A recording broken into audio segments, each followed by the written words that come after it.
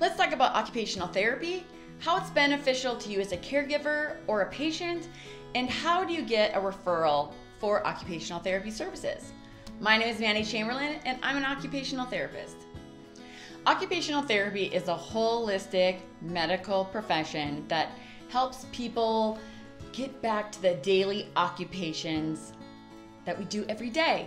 So let it be from using a toilet, to getting dressed, to using a wheelchair, to cooking, to medication management. We look at a person holistically to figure out how we can get them back to those daily occupations. And what I love about the profession is that we look at their physical strengths and limitations, but we also look at cognition, we look at vision, we look at caregivers and support systems, we look at their home environment. We take everything into consideration and help them be able to succeed in the daily occupations that they want and need to do. We work with people who have disabilities, after injury, progressive diseases, and anyone that needs that extra support so they can improve their quality of life. A couple of examples of things that occupational therapists do with their patients is, let's say you've had a stroke and you need neuro rehab on that arm that isn't working very well. So not only would we do the neuro rehabilitation exercises that you need to get that arm going again, but we're also going to help teach in how to use that arm in those everyday activities. Are we going to show you how to use it for brushing your teeth? Are we going to show you how to use maybe adaptive equipment to help you become independent until that arm is working a little bit better?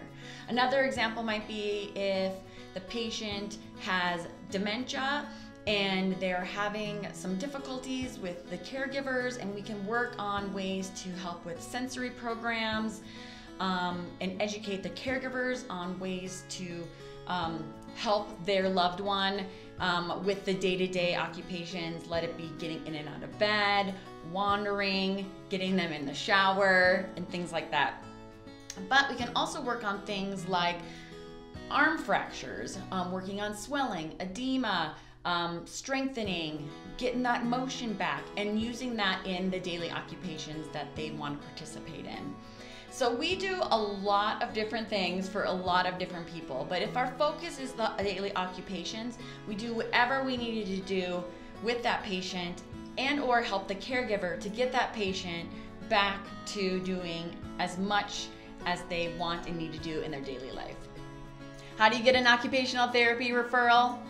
Easy, just ask your physician. It doesn't matter if it's your general physician or a specialty physician that you're working with, or even if you have maybe a home health care team and you don't have an occupational therapist on, you can get a referral from your case manager. Occupational therapists really focus on the things that are important for you to be safe and succeed in the daily occupations of life.